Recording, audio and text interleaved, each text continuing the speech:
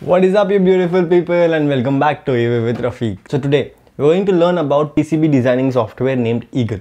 We're going to learn about Eagle software, what is Eagle software, how to do PCB design, how to design your own circuit, everything in this PCB design series. So let's get this video started.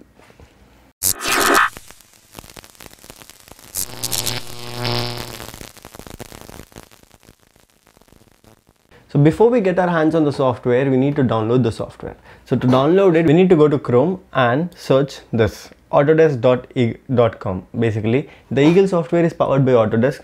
It has in it. So you need to come to this website. Once you come into the website, you can see over here, it asks us to choose the operating system, the Windows, the Mac or the Linux. So depending upon your own operating system, you can just download any version you want. Once you click download, it starts downloading. It's a very small file. Then you need to click on it, double click on it. It starts installing in your software. Once the software gets installed, it will run automatically as it launches automatically. Then it asks you to sign in or sign up, whatever. Then you do it. Then you open the software. But there is a catch. Mine is a Windows 11, but for me this version of the software isn't working. So what I had to do is I had to go and download the previous software, like the previous versions of this software. So to do that, see, I'll mention this link for you in the description, like Eagle version of 7.7. Now it's 11.7 or something, 11 software, 11 gen is going on, I guess, right now. So for me this is working. It's a 2016 software, but in this software, for me, mine is Windows 11, so it's working very fine. So I just tried it before recording it, so I'm doing this for you. Here you can even install for the Linux, 6234, Mac and Windows as well. So this is how you can download the software from the website. I'll mention these links in the below. So once you download the software, you can see this logo, okay? This Eagle 7.7.0. Now this logo, like this is the previous version, so this logo looks like this, but for the present versions it looks a bit different because it changed the logo. That's okay. So once you open the Eagle software, you can see the area right now. This is a control panel. Towards left you can see the documentation tree, libraries tree, design rules tree, user language programs tree. These are called trees, okay? Because the control panel, under control panel we have all of these. Now let me show you what all the individual things does. Let me just unfold this. Yep. First go to the documentation section. Okay, so here you can see all of the manual, like see here you can see the user manual PDF, the text or tutorials. If you're stuck anywhere in between of your project, like you don't know what to do, or anyhow I'm here to help you, but if in case you need to try on spot, then that's where you go, in the documentation section, in the documentation tree. Then we get the libraries. Eagle software has hundreds of libraries, like so many libraries in it. You just see. Every company has its own libraries. There are many libraries which you can use depending upon your project and the file. Then comes the design rules. Here in design rules, you can see the different type of formats the design house needs. Okay, like your PCB design manufacturers are there who need certain set of files. Those files can be found in that design rules. Like you can check whether those manufacturer requirement and your program output is that same. You can check it in the design rules.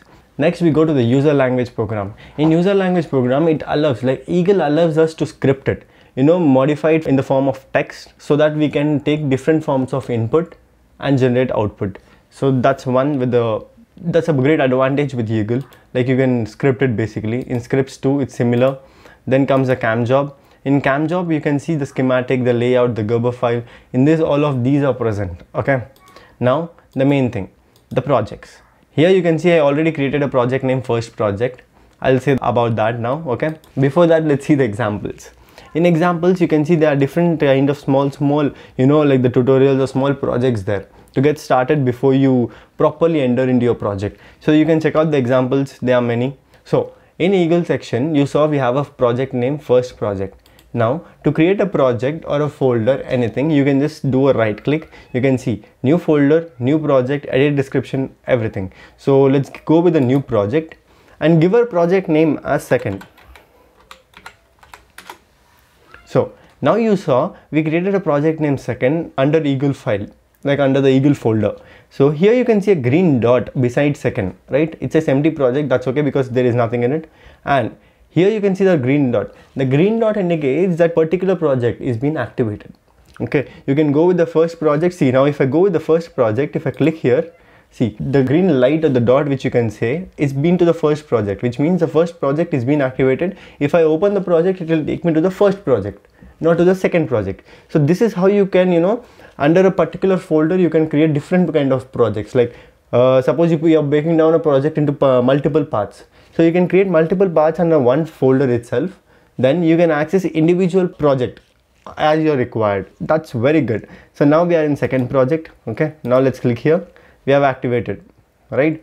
To open the project, basically we have to get into, like we need to go to the schematic. So again, right click onto the second project, then it says new, then go to schematic. So this is a schematic window. Here you can see in the schematic window, towards left side we have so many tools, and towards up we have many options. Okay, what are these and how to use everything we'll see in the next video. So you'll learn in the next video about all of the tools and the softwares, how to place components, how to remove components, everything that's gonna be in the next video. For that, stay subscribed to the channel, comment down below what you want to see in the next, like how do you want to create a project, or you have a particular project in mind which you want me to create, then I'll create it for you. So see you guys in the next video. Bye bye.